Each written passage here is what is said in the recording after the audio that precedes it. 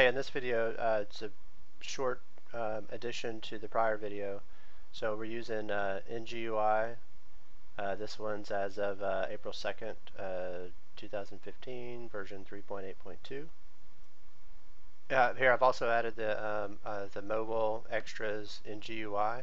So I have the scene loaded up. This is the mobile demo scene, the NGUI one, which is right there.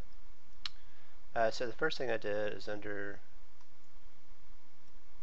the NGUI Open Atlas Maker, I added my GUI texture to the atlas, and I added the gun icon that I'm using, which I believe is this one, to the atlas. I just did add update. So the same thing, I did the scene objects. I threw everything under an empty game object to get it out of the way.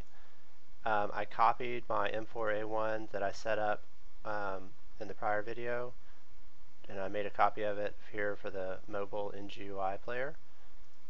And then the next thing I did is found the anchor center. I duplicated this crosshair, and for the sniper crosshair,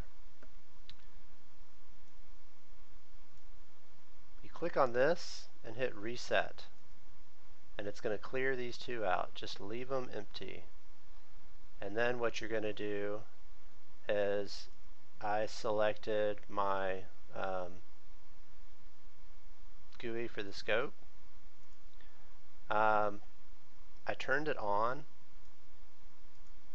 and I changed the settings to, it happened to be 750 by 750. There may be a better way to do it, but this way worked, so I just kind of quickly did that.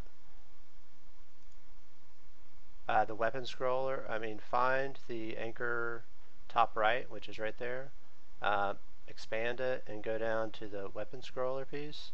I duplicated the 3 machine gun and I named it M4A1. It's the same exact name as this. And then for the sprites, I just selected the gun sprite. I enabled it so that I could adjust it how I wanted, so that it, I kind of stretched it out a little bit, and then I disabled it again. So for the sniper script, no changes necessary. Just reference this crosshair and reference this sniper crosshair, and make sure this sniper one is disabled. You may want to change some of these settings, like the tracking speed. You can make this lock-on radius maybe 5 and track radius maybe 4. That way it'll make it a little easier to lock onto the target. Okay, so I picked up my sniper rifle.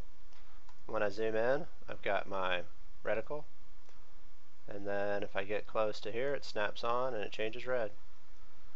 Off and on, so it works. So there you go. That's the difference.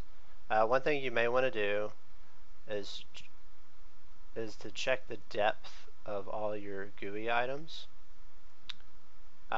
because you see for my crosshair, it actually is behind everything. So you want to make sure that this is where you want it depth-wise. I like it behind it. And GUI actually gives you a lot of flexibility with that. Alright, thanks a lot.